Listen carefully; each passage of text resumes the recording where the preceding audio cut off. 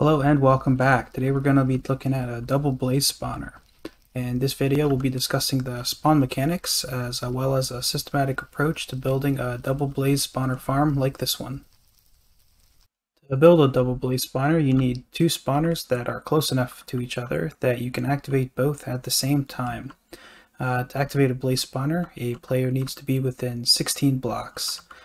So here we're in another fortress where there is two blaze spawners that are close together. I've marked out 16 block arms, so you can imagine if these arms were rotated around to create a sphere around the spawner, you could see that there's spots in the middle between them where both spawners would be active at the same time. In general, when a spawner is active, try to spawn up to 4 mobs at a time, and it will do that in a randomly selected time interval between 10 and 40 seconds, which is 200 to about 800 ticks. An important thing to note is that it will not spawn more blazes if there are already 6 that are already close to it. So that's an important constraint when building this farm. One of the first things you need to do when you find a blaze spawner is to deactivate it so you can work around it safely. Here I'm showing what I think is the most effective way to light a blaze spawner. Where if you look at it from the top, you have glowstone that are in 9 locations like this. There are 2 blocks between these, and the blaze spawner itself has a block above and below it. What's important when doing this is that the block that you're using for lighting, it must be a block that emits a light level of 15. So glowstone is an obvious choice when you're in the nether, but also frog lights, jack-o'-lanterns, sea lanterns, and shroom lights would work just as well. It is important to note that torches only have a light level of 14, so this pattern will not work. Also, when you're using this light pattern, it's important that you don't place any blocks that are not light emitting in the area around the spawner. For example, if you start doing stuff like this, that breaks the light pattern and you could potentially get some spawns in here. And it took a second, but I moved these blocks around so you see with these 2 blocks here, and Blaze immediately spawned. When doing research for this, I found some websites that showed that a torch pattern like this would prevent spawns. So I thought it was worth building this here just to show that it's not the case. You still do get occasional spawns around the outside if you're using a torch configuration like this. I believe this might be intended for bedrock mechanics because bedrock spawn mechanics are different. Further emphasize the point that these can be tricky to deactivate. Here's another example using just a ton of torches to try to deactivate this blaze spawner, and still blaze are able to spawn. And there we got lucky and saw one spawn. Next we'll take a look at some of the more detailed spawn properties of these. So here is a deactivated spawner where I have some glass around it that represents the spawn area. So it's commonly believed that a 8x3x8 box is the spawn area of these spawners, but it's actually not the case. So you know, in the X and Z direction, 8x8 is an even number, which would mean that it would not be symmetrical. And I think that measurement comes from the past, because in the past there was a time where blaze spawners were centered around one of the corners of the spawner as opposed to the center of the block itself. So I think there's still some misinformation out there from a very old Minecraft version. The blaze themselves will spawn 1 block below, above, and on the same Y level as the spawner. So here they can spawn on this level, the same as the spawner, and 1 level above. So because blaze are about 2 blocks tall, you need to account for that when building your spawn box. So most notably, the block above the spawner, because blaze are too tall, you need 1 additional block above it below your ceiling. So like this. In the X and Z direction, blaze can spawn up to 4 blocks away from the spawner. So 1, 2, 3, 4, and then you have your outside walls. So given those properties, that means that the actual spawnable box that is needed for a blaze is 9 in the X and the Z direction, and 4 in the Y direction. It is worth noting that the floor of the box will not actually be here when you intend to use this for a farm, like we will. Another interesting note that I found is that in Bedrock, the spawn pattern is different. Instead of spawning in a block formation like this, it actually spawns in a 4-block taxicab distance away from the spawner. So taxicab means you can have 1, 2, 3, 4, or 1, 2, 3, 4, 1, 2, 3, 4, 1, 2, 3, 4. And if you continue that all the way around, you end up with actually more of a diamond shape instead of a square, and the spawn shape ends up being smaller than what's available in Java. One last note that I think is relevant while you're in the Nether, since we have magma cube spawners now, if you're doing this with a magma cube spawner, you actually need to be at least 11 by 11 in the X and the Z direction, just because of how large the largest magma cubes are that can spawn from those. Now we're back over here in our Nether fortress where we have our double blaze spawner, where we want to start removing all of the Nether fortress from around the spawners. The goal is to build our cages like we looked at before around the spawners in something that looks like this. Of course, you can use any block you want. Here is a test setup that's partially finished that we'll be using to talk about some of the other mechanics and the strategy to connect the spawners together. First, we want to talk about the bottom of our spawn box. So because we're in the Nether, we're dealing with blaze. We're going to be using lava to push the blaze around. So the level that we put the lava on is important. There are some constraining factors. The first being that blaze need a light level of 11 or less to spawn. So lava is a block that emits a light level of 15.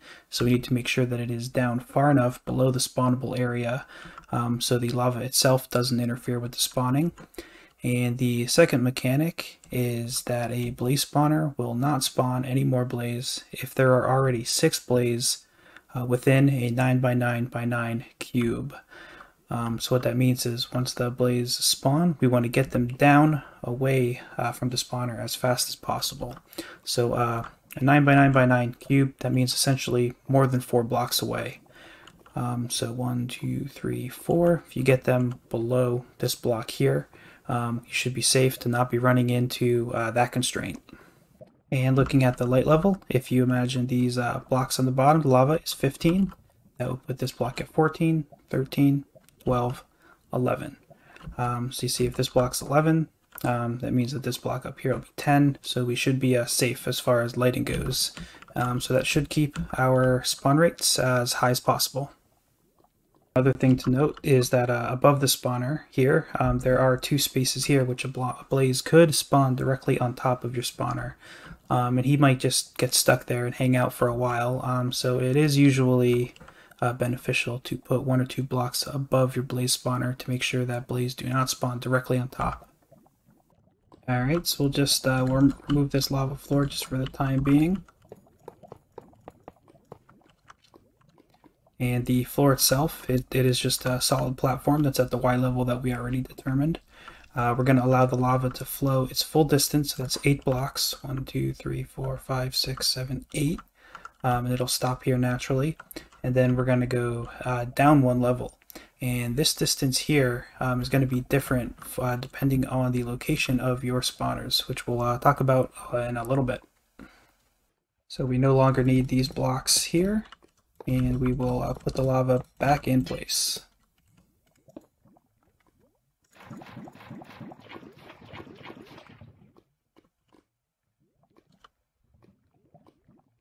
Determining which direction you want your lava to flow depends on where exactly your spawners are in relation to each other. In this instance, these 2 spawners are about diagonal from each other, about as far away from each other as they could be while still both being active. If you had them in a more horizontal pattern, let's say you have one there and your other one was over here, it might make more sense to have them flow towards each other, or maybe they would both flow this direction over here and you would combine them somewhere over here. Really, you have to count how many blocks there are between them to see if the lava and all of the combination mechanics and the stairs that you need to make this work if it will fit. A good way to start out when you're doing this is to find the center block between your spawners. So the way you want to do that is by using the X and the Z coordinate. So for these, I have the numbers written down here. So spawner 1, you have an X and a Z coordinate there. Spawner 2, for each of them, the X, you want to subtract them, get the difference, divide it by 2, and add it to the smaller number. So you get essentially the middle block between them. Do the same for the Z, and you end up with this coordinate here. So that should be the center in the X and the Z direction between those spawners. And once you have that coordinate, you want to find the lowest Y value where both of these spawners are active. So in my farm, I have them marked here with these red blocks. So this should be the coordinate that we just found out. And you see that both of these spawners are active. It's a little tough to see that one. And this was, I think, the second lowest block where they were active. I decided to go up one more block just because of how small the area was. If I were to build this platform a few blocks higher, the area where both would be active would actually get slightly larger until you get above the spawner, in which case that space will get smaller. And this space I'm talking about is, of course, the overlap between those 16 block spheres that we talked about over here. Once the collection location is found, I put 4 hoppers back here, just being directed into this chest. This is where our blaze rods are going to accumulate. And I have some lava flowing into there. So the goal now is to be able to get the blaze from both of these spawners into this lava channel and dump them into here on top of these hoppers where we can player kill them for the blaze rods. The tricky part about this is figuring out how to interface this flowing lava with this lava staircase. One of the most helpful tips when building one of these blaze staircases is that you want it to be a direct route. So once the blaze will come down here and they get pushed into there, it is a straight line from there into the collection chamber. The reason is that if you go around turns, you end up with something like this over here, where you can have 2 blaze get stuck in here at the same time, and they will just stay stuck until you either kill them or they despawn. Then figuring out how you want to interface your lava platform with your transfer tunnel here, usually you want to aim for having an entrance in the middle. So you have 4 blocks on the side, 4 blocks on the side, so this is directly in the middle. So really that's just a question of how many blocks in this direction is it. So in this case we only have 3. And that number of blocks determines how you're going to arrange your lava in order to get them to flow into there without having them get stuck or too many dead spaces. One of the most important things to look at is that your lava placement results in the lava flowing in an angled way right here, so that they will always be moving towards your collection area. So for example, if I were to add another source block right here, now this is flowing directly into that wall, so if a blaze were right there, they would likely be stuck there for a very long time. In this example, I think we're only using 2 lava sources, right there and right there. And that creates the perfect lava flow in order for them to all combine nicely in the center. There aren't any dead spaces. I think over on the other side, they're flowing a bit further. So 1, 2, 3, 4, 5, it's flowing 6 blocks. So again, we wanted them to combine in the center.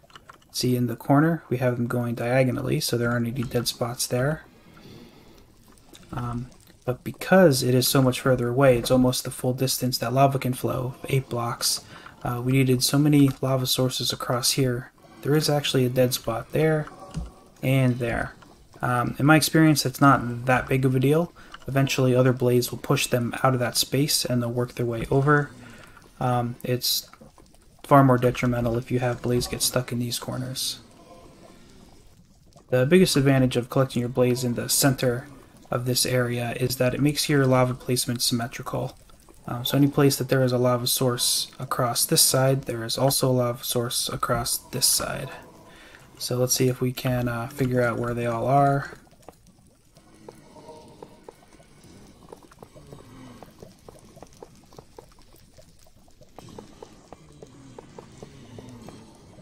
Okay, we got rid of all of them except for those two. And you can just kind of start placing them back in to see how it affects the flow. Alright, so there we need some more, so let's put another one in the center here. That should bring it closer to the middle. Still one block short, so one more in the middle. And there we go. Just to clarify, they're all also source blocks here and here. And those two source blocks, that's what creates the dead zone here, but more importantly, allows this corner to be on an angle. Stairs themselves are a pretty simple concept. I did not come up with this. I've seen this somewhere else before, where you're using the idea of having lava floating on top of signs, and then lava flowing over top of slabs to essentially push the blaze up, half block at a time. I think these slabs can also be stairs. So I've spawned some blaze, and we can watch them go across the steps. Looks like he's hung up a little bit, but he should get bumped by this one. It should push him in there, no problem. And he will start flowing across this way, where the lava will push him up these half blocks.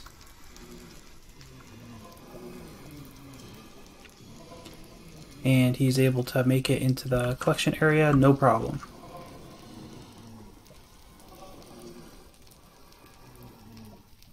So we'll just take a closer look at these stairs. The lava is always sitting on top of these half blocks for the steps that are going up. You need a sign behind the lava sources to prevent them from flowing backwards.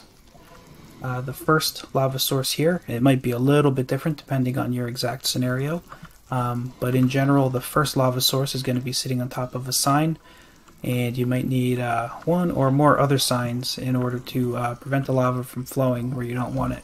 So in this case, you need a sign here so it doesn't flow back in like that. And just the way the distances worked out, there were two signs that were required in the back on those glass blocks. And once the blaze reach the top of the stairs, they'll be dumped into the collection area here, where I have another sign holding up the last section of this lava, both on the top and the side. Notice that I do have 4 hoppers across here. I found that if you only had two hoppers and only 2 spaces for the blaze to build up, it doesn't take long to reach the cramming cap, and then they start to die via mob cramming, entity cramming. Okay, so next we'll move on from this test setup over here to the finished setup so we can talk about the differences. The first obvious difference being that I filled in all of the missing glass blocks. It is important that you have all of your empty space filled in for the walls. If the blaze are able to see you, they can transfer aggression, and if they see you, they can start to fly away or shoot fireballs, and we definitely don't want any of that happening. Now that the mob box is complete and we don't need the glowstone there to prevent the spawning, you can see we have open fence gates. So I'm using oak fence gates that are opened just to fill this area. They do not inhibit mob spawning at all, but they do hold up lava. So what that is for the on and off mechanic. So over here on our player platform, I have a note block.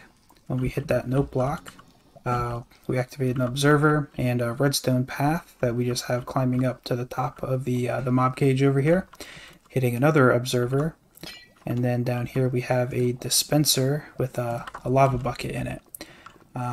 So because the fence gates will hold up the lava but won't interfere with the mob spawning, that's a great way to do a mob switch for these blaze spawners.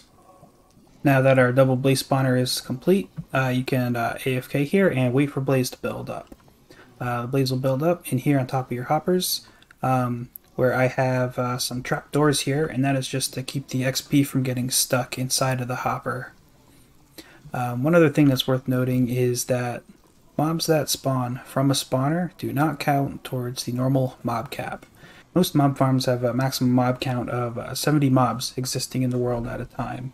But because spawners bypass that limit, we'll see here in a second that the blaze will continue to spawn even after I already have over 70 blaze.